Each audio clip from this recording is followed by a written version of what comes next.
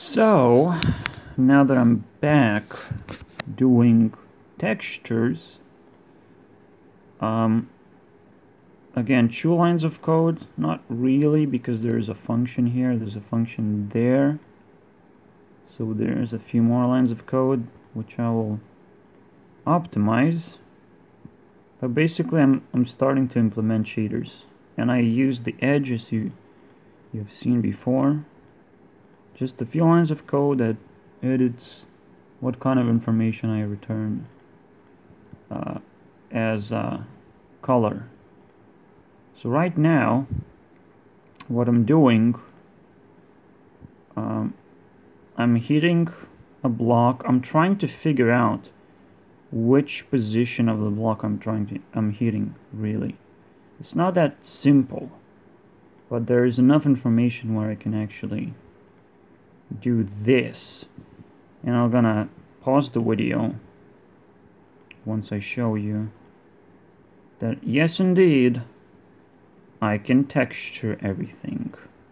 Every little block, I can texture it as well. So this weird gradient thing is simply how I test textures. The fact that different pixels can have different color kind of proves that, kind of. There could be a few more issues, but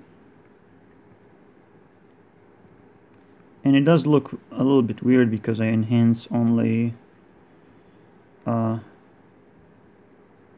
I left blue color untouched, so there's a lot of blue.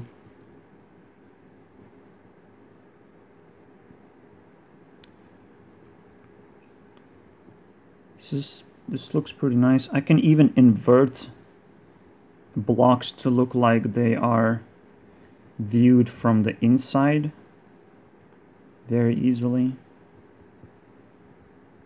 by doing this.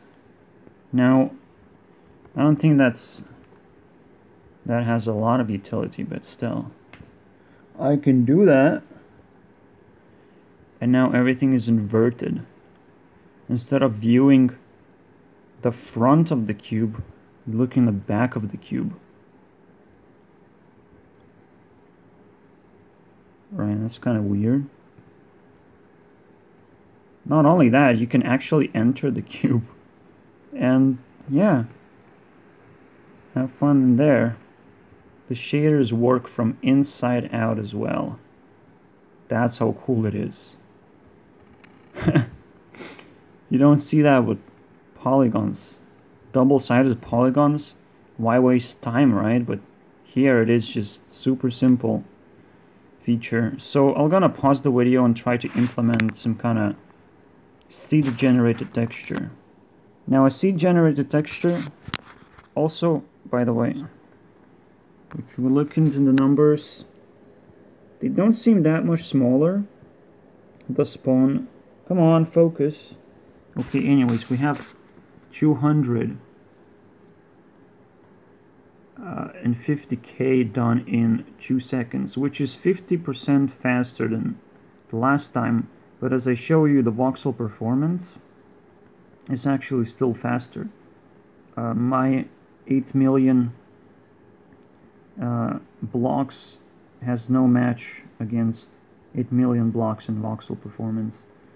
It's still 50% slower, but it's not 3 times slower anymore, just 50%.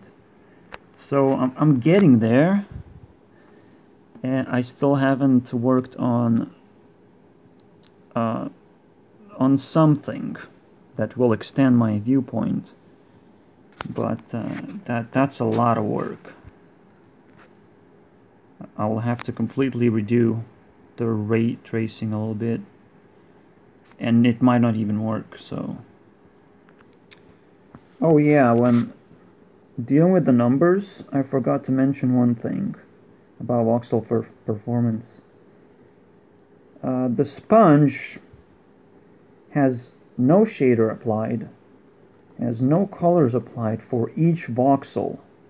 Each voxel would have a color. I have it.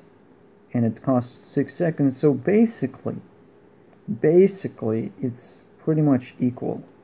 I don't know why it's equal. I don't want to be equal. I want to be better. Like, all I'm doing is just spawning blocks, not every single point for polygons. So I'm still not sure why it's better on voxel performance, but basically it's equal.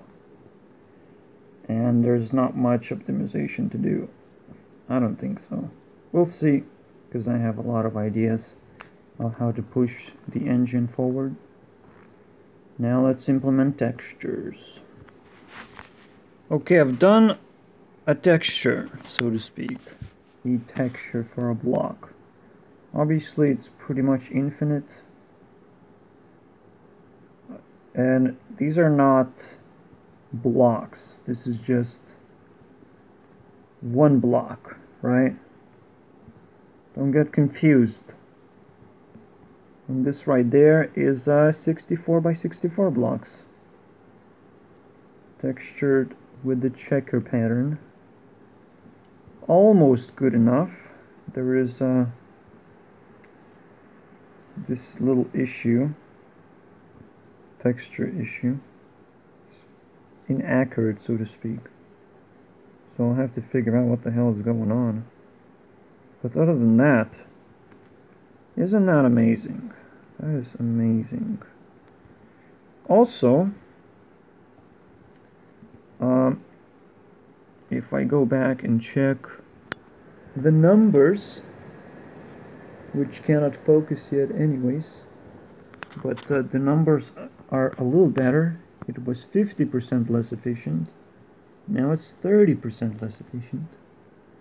I've optimized one part, and again, the voxels have colors and are double-sided. If I go inside the cube, as I already did,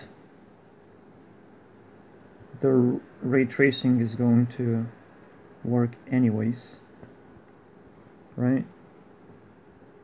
I can go inside a cube and imagine that I am in a huge texture mess, right? In this one cube, I already have a room full of stuff that I can do. Oops, that's kind of weird. That's amazing. And there's probably more and more stuff that I'm gonna discover, because I'll change a few things, and I'll have to add animation. Animation is still pretty difficult, but I think there is a way to do it smoothly, and to do it with, you know, spheres this time. You can actually add spheres if you try hard enough, because it's ray tracing engine. Oh, god damn it. There's a lot of work. Alright. This is as much as I'm gonna show you for today. So we're gonna keep on working on textures a little bit, I guess, to fix that little issue. But other than that, there's a few big things that I have to do. Anyways, see you guys then.